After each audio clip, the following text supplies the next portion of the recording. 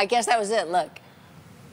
Huh. I wanted to see it. Right but, there. okay, one last drive at Topgolf in Texas leads to amazing video. You have to watch it. It's quick. Lightning hit the ball that Thomas Gomez hit in San Antonio during this thunderstorm. He and his siblings record their experiences. He threw the whole club. And they didn't know what they had gotten on camera until they looked at it later after running to safety. Let's see.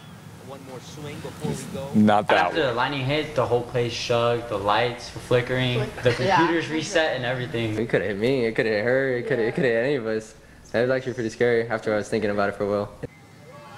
There we go. Right there. Of course, that video is now blown up around the world, and they say they won't let this freak incident affect them from going out to play again. They'll just be more careful. He just threw the club. Hey, he basically took a baseball swing.